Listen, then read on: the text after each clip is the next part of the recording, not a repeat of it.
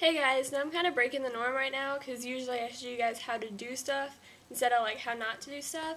But I'm watching the VMAs right now and it's like I am absolutely disgusted. Like I was watching I think it was best music video of the year, and Taylor Swift won, and Kanye West came up and took the mic and said Beyonce had the best video of the year or something to that effect, and Taylor Swift didn't even get to talk. Like, what the heck? That is, like, disgusting.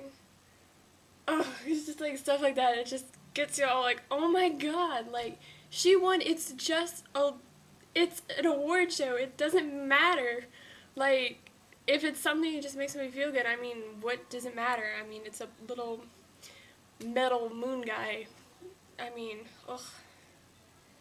I mean, ugh.